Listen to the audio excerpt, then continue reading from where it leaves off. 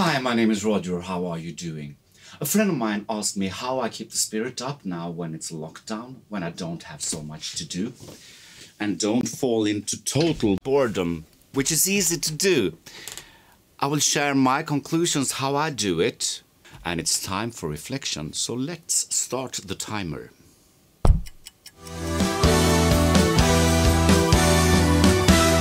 It's so easy to get bored when you don't have much to do. I have so much less to do now than a normal year because of the lockdown.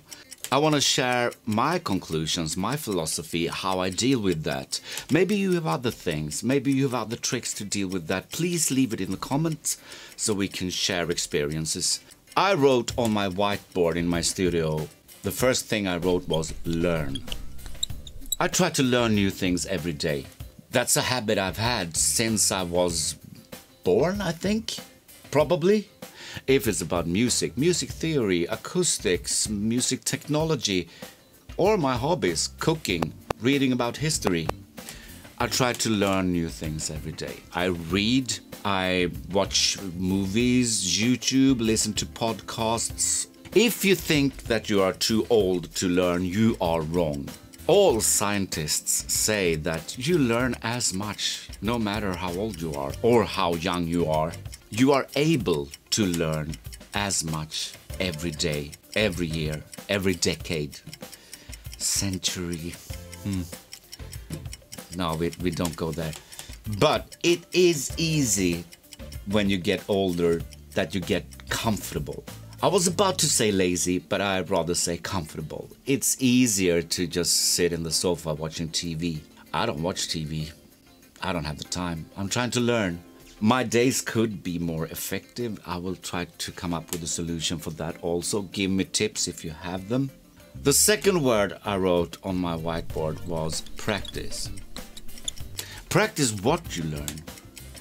Practice also on your instrument, on your mixing, on your cooking, on your skateboard, on your, I don't know, whatever you feel that you want to practice, whatever. I feel so much better when I have practiced a day, if it's the piano, if it's the drums, if it's some mixing thing or whatever. The third word was make. Not only learn and practice, also do the stuff. For me, it's like writing songs. Not only reading and learning about how you cook something, also cook it, make it. The fourth word is repeat it all again. Do it every day. I try to do it every day. I wish my days were a bit more effective because sometimes I also get lazy. I'm in my studio about 14 hours every day now in the lockdown. I wish I could do the same job in maybe 9 or 10 hours instead of 14. If there wasn't a lockdown, I would probably be more effective because then I could meet my friends, I could go to restaurants, I could go to the pub and have a beer. Actually, I could. Now I don't do that.